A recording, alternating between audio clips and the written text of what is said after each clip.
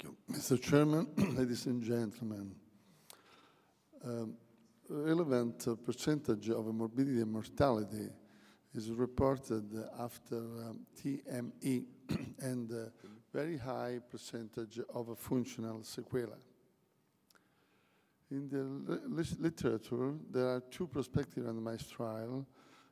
One is on T1 and the other one is on the selected T2 rectal cancer combined with the neoadjuvant chemotherapy that show similar oncological results if treated with the local excision or local treatment. Consequently, quality of life represents a key point in the choice of surgical treatment.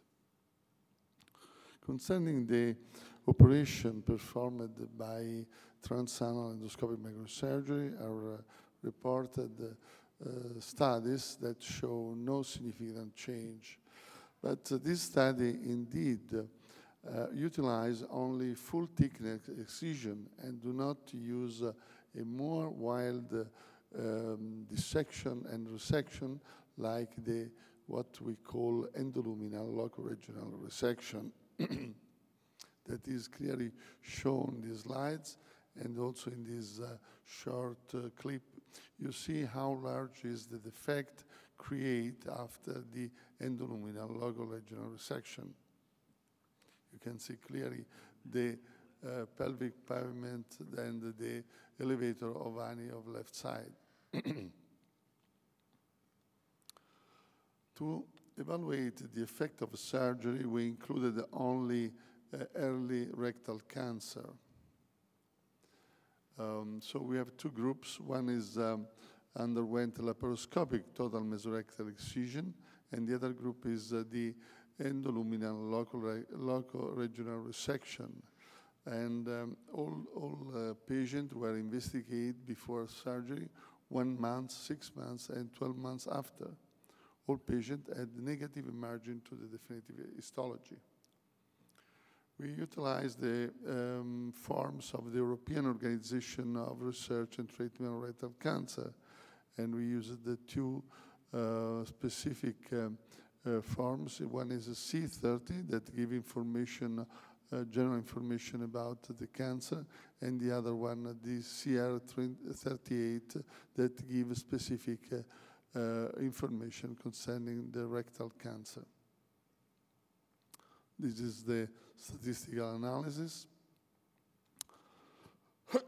As you can see in these slides and in the following, there is a similar percentage of score, similar score in the two groups before the operation.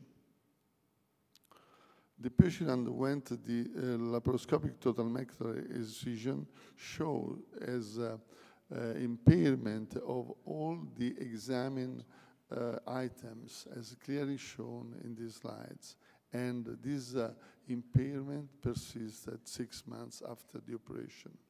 On the contrary, patient underwent endoluminal loco-regional resection by TEM as shown a limited number of items modified and only to 1 month. After 1 month, all return to the normal preoperative score.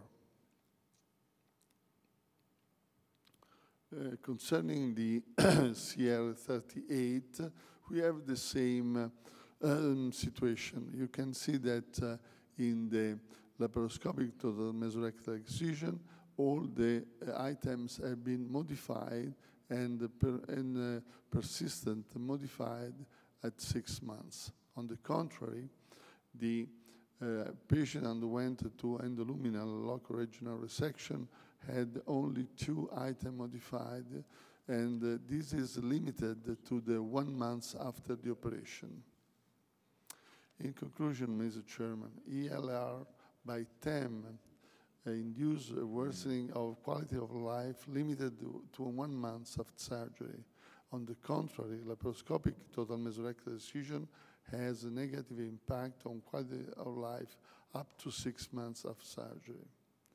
In early rectal cancer, in which the endoluminal treatment gives the same oncological results of a total mesorectal excision, the choice of a treatment should be based on quality of life. And the preserved quality of life after ELR justified the use also in case of large benign lesion with the risk of malignancy. I'd like to thank the Society for the privilege of this presentation, and thank you for your attention. Thank you. Grazie, complimente. Any questions from the audience, please?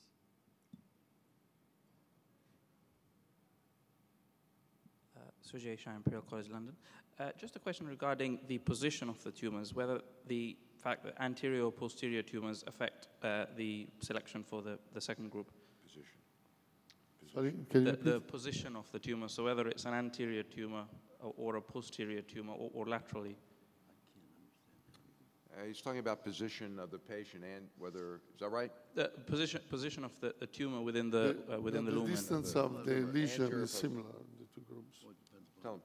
The two groups were similar, and this is shown also from the score, preoperative score, in both the C30 and CR38 form. So the two groups are absolutely similar.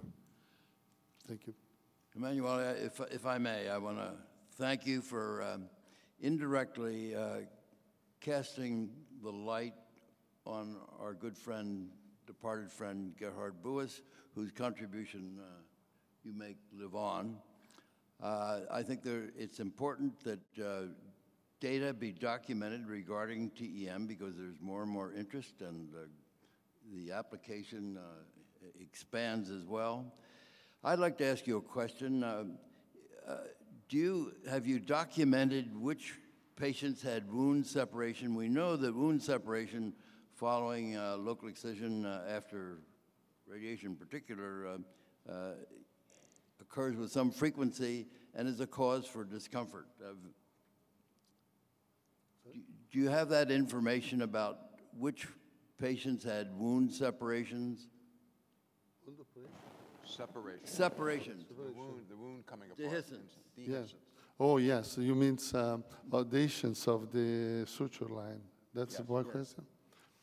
Well, I have yesterday in this room make an observation that we are going to publish in the next future. Well, we have changed the way to perform the suture, and also two aspects as relevant. The preoperative neoadjuvant treatment has no significant influence in our experience on the risk of adhesions of the suture line. We now fill out with the glue the cavity that is posterior to the suture line, and at the end of the operation, we fill out the new rectum cavity with iodine sponges for 3 days and leave inside for 3 days. The concept is to reduce as maximum as possible the empty cavity behind the adhesions, because there are two different adhesions. One is related mainly to a defect of suture, and this is you have immediately in the first few days. But the majority of adhesions occur later on. And in my opinion, is related to the fact that the liquid, collect liquid in the cavity, the new cavity behind the suture line, as the cause of the adhesions, because they have a bacterial overgrowth, yes, and then follow the the easier way to go out, that is the suture line, of course. Thank you. Thank you very much. Okay, thank you very much. Thank you.